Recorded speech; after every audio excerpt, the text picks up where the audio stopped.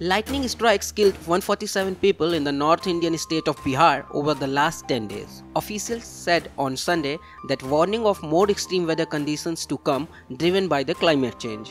Around 215 people, farmers, rural laborers and cattle grazers have now died from the strikes in the country's poorest state since late March, authorities said.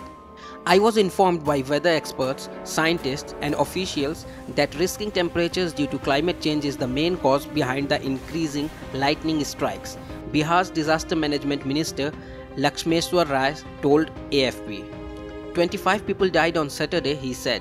The Indian Meteorological Department has warned of more lightning in the next 48 hours. Lightning strikes during the annual monsoon that runs from June to September are fairly common in India. But officials said that this year's toll in Bihar has already surpassed the total number of deaths recorded annually for the state over the past few years, even though the monsoon season has just started. Last year, 170 people were killed in lightning strikes during the monsoon period.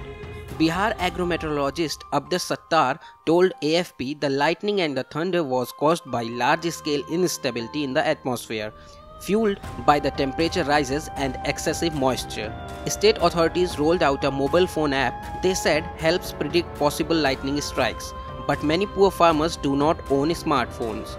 In neighboring Uttar Pradesh, just over 200 people have been struck and killed by the lightning since April, according to the officials. More than 2,300 people were killed by lightning in India in 2018, according to the National Crime Records Bureau, the most recent figures said.